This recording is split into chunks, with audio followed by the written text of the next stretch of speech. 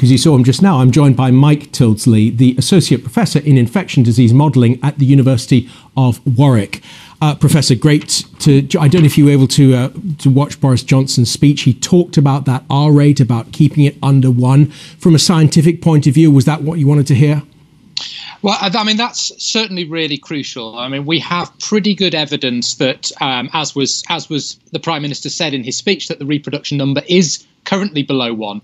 There is still quite a lot of uncertainty, actually, how far below 1 it is. Our predictions would say it's anything from about 0.5 up to about 0.9. But actually, the exact value is really crucial when it comes to lifting lockdown measures, because if it turns out that our reproduction number is relatively close to 1, then we might see a resurgence as we start to relax. If the R number is actually somewhat lower than that, it gives us a little bit more flexibility in terms of relaxation. So I think, you know, it was a very important message, and I think the key message going forward as well is that as we start to relax lockdown, it must be done with social distancing and with necessary precautions in place, because what we really want to avoid is driving the reproduction number back up and this, as has already been talked about, potential second peak occurring. Our entire life as a country now seems to be based on that R rate. How accurate is the estimation of that rate that we need in order to make these huge decisions?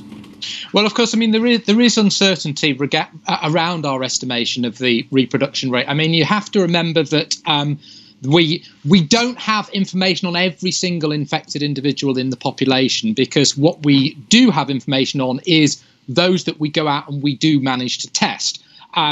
As we increase testing, we get much more of an understanding of how many people may be infected. Of course, as we get more data, as the epidemic progresses, our certainty around those values increases. And as I said, it is really important that we continue to try to improve that certainty, particularly with relaxation, because as we start to lift these measures, what we're really interested in is trying to see how close to 1 we are currently and how that might change as we start to relax, because, of course, as I said before, if we drift above 1, we'll start to see cases climbing again. And some of these measures that may have been relaxed may then need to be reintroduced. I spoke to someone in France just now. I was struck by the fact that in France there are red zones and green zones. Red zones, cities, they're crowded. Green zones, where more can happen because they're less crowded. We don't seem to be adopting that in the UK.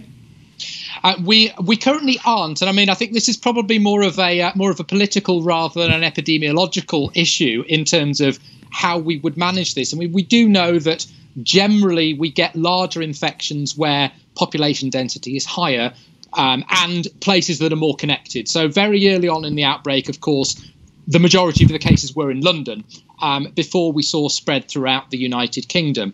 It may be as we go down the line that we may need to start to consider some kind of regional interventions, particularly if we get in a stage where we start to see new clusters emerging in particular regions, we start to see cases being driven up there and local health services being overwhelmed. I mean, I think the very clear message from the start was the sort of "we are all in this together" message, which is why any kind of measure was put in at a national scale.